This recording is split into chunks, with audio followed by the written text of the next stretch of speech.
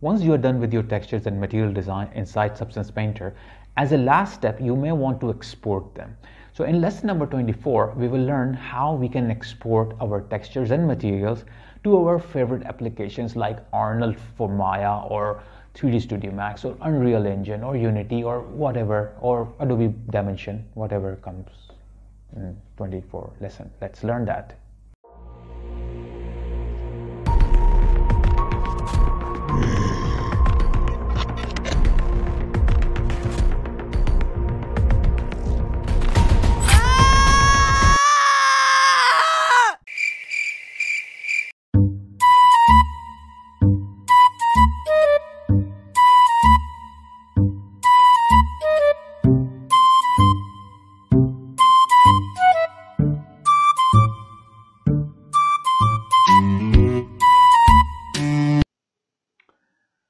So everyone, we are in lesson 24, and in this lesson we will learn how we can actually export our textures. Okay, so to do that, first of all, you have to, let me reset all my stuff here. Okay, so I have all this everything over here on my screen, which is now ready, and I'm ready to export it. To export this one, what I need to do first of all is that I have to go to File, Export Textures. Okay, once I have export textures, I have these kind of settings here. The first setting here is the global settings. Global settings is for the whole project. Here is the folder. Whatever folder you want, you can click on the, you can choose the folder. Output template, whatever template you want to use. There are a large number of templates here. Okay, suppose if you're working on Arnold using Maya, so you can click on Arnold. Okay, what kind of files you want? PNG files, 8-bit files you have. Okay, then sizes based on texture size, or if you want a good size, maybe you want 4K, so you can do that. Padding means you have different kind of paddings. The one that it uses is like dilation infinite. What it do is that the corners, the border of your textures are infinite.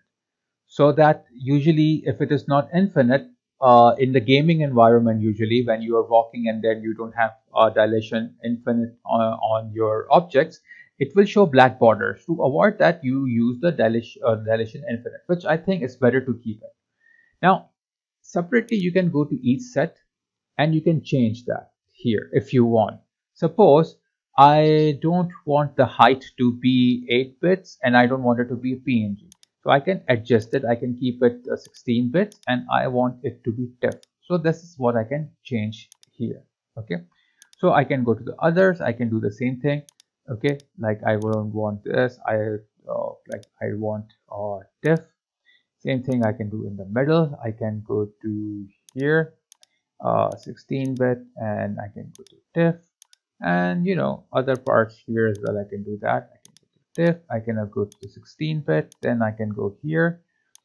Okay, TIFF 16-bit. Okay, and then here as well, TIFF 16-bit. Done. So this is how you can change whatever you want. So I have changed this one.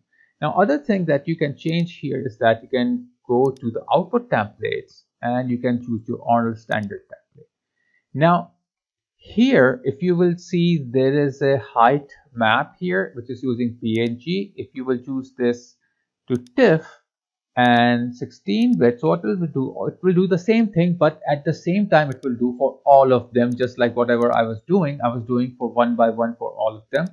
But if you are in here, if you will do that, it will automatically do for all of your settings. Now, if you have already uploaded some items, if like whatever items you are exporting will be in this list. Okay, and once you are done with all these settings, what you can do is that you can save the settings if you want, or you can simply press export if you think you are done. And as soon you will do that, you will see that there is a progress bar exporting the stuff. It will take little time because I chose 4K. Okay, so let's wait for a while and let's see if like when it gets exported. So what I will do is that I will just pause this video, and then once it is exported, I will resume. So now as you can see, everything is exported and they all are in the green color. That means they are successfully finished. So if I will press on my open directory, it will show all of them. Okay, so the most interesting one, let's see this one, which is the retro TV front casing display. Okay, and here it is, you can see that. Okay, and quite good quality. Okay, and other thing which is quite interesting is this one. Okay, look at those stickers. Wow. Okay, and then we have some other stuff, like we have roughness maps here. We have kind of a you can say the normal maps here. Okay, normal maps, I don't think they are doing so much because we don't actually have a lot of normal maps. Okay, there were some other materials inside this folder, so don't worry about that. Let's see some height maps here. I don't think there are some height maps because we didn't use a lot of height maps. Let's see this one. Yeah, there is one height map. This is for the logo. And what else we use for the height map? So not too much, but yep. Okay, so you can see that how nicely it is arranged. Okay, automatically. Imagine if you were doing this in Photoshop, how much time it will take. Okay, but it saved the your time. Okay, and this is how you can export successfully your like materials.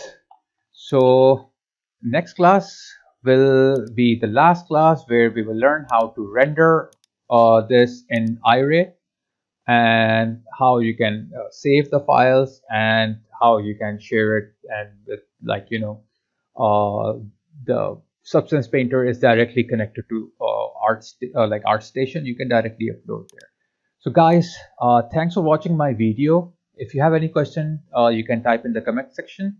If you like this tutorial, please click on the like button and do subscribe to my channel. Click on the bell icon. Keep supporting me and keep watching my videos, but online.